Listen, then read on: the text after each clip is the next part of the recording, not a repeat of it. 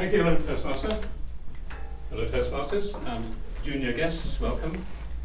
Wow, I'm speaking tonight because at 12 o'clock today I didn't know I was. So I'm on the spot. You know the phrase, more in hope than expectation? It may apply to me tonight, but we shall see. Give it the best shot, as always. Now then, vocal variety. You're not too loud, you're not so quiet, we can't hear you. You're not so fast, the words will tumble over each other, and we don't speak in such a laid-back manner. We sound like Sir Clement Freud on tranquilizers. Right, let's give us some examples from the past of people who have fallen into what appears to be error from our standards. Rule of 3, Dave. I should give you 3 examples. He's taught me a lot, has Dave. Well done. He teaches, I learn. There was a girl at school called Margaret Soper, and she was one of those people who didn't need a telephone to speak to anyone. I remember at a nativity play, in the quiet, mystical magic of Christmas, she said to the shepherds who'd come into the holy nativity scene, "Keep quiet, you'll wake the baby. Do as I say, not do as I do," in other words. So that's an example of the wrong sort of vocal production. Does anyone remember watching the racing on BBC television many years ago? There was a commentator called Michael O'Hare. Do you remember him? Anyone? Michael O'Hare? Ah, I'm showing my age, am I? And the only words I ever understood of his were, and I quote, "and they're off," as they started the race. Thereafter, it was until they passed the line, so it got example too fast. What's the opposite of too fast? Too slow.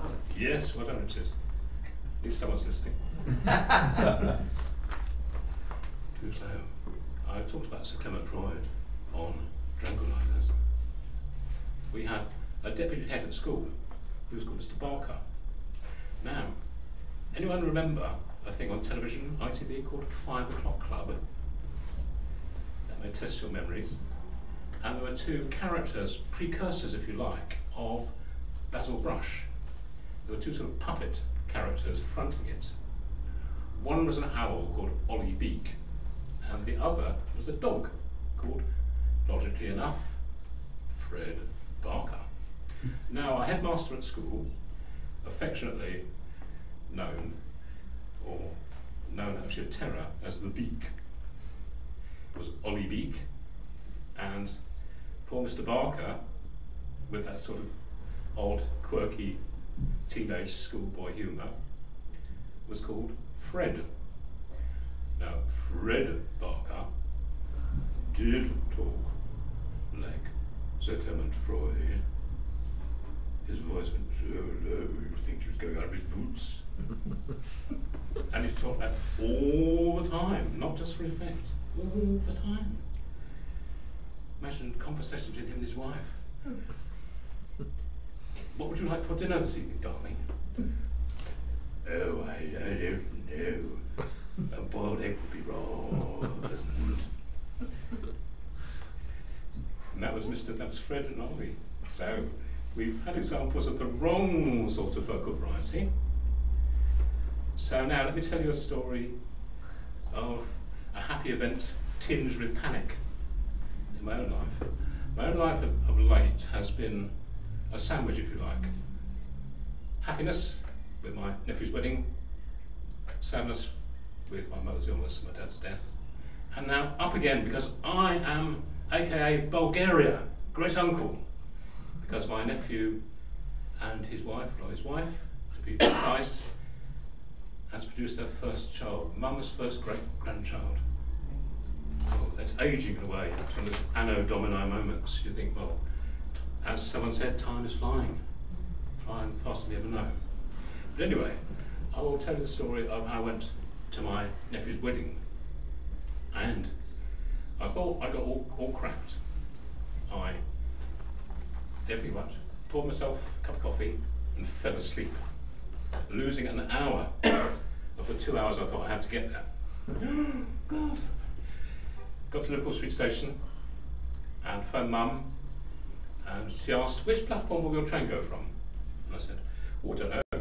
Mum says it's normally the one near the tie rack. I thought, oh my God, I haven't brought a tie with me. Going to a wedding without a tie. Oh, this is, even these formal days, this is, oh, a shame. You didn't go to a wedding without your tie, did you? Oh. Yes, Mum, sorry. So I provided for my brother-in-law to let me on his ties. And I thought I must make a donation to charity for him helping me out. So there we are. Happy day. Drinks in the garden afterwards. We think to ourselves, will this happiness last? Last or no, don't go northern. Last, it's last. Will the happiness last? And it doesn't. But future happiness comes out of the curve, the sandwich. Happy, sad, happy. No doubt it will go in cycles, as life does. That will be an inspirational thought, which will keep us through the hard times with the good times to come. And Toastmasters is a question of rising to challenges, is it not? Whether it gets us anywhere, whether I'm the next PM or whatever, doesn't matter. I'm speaking in a manner that I would not have spoken even a year ago. So, there we are. A speech with sufficient vocal variety for my evaluator to say, not to say, what a load of rubbish. Anyway, thank you.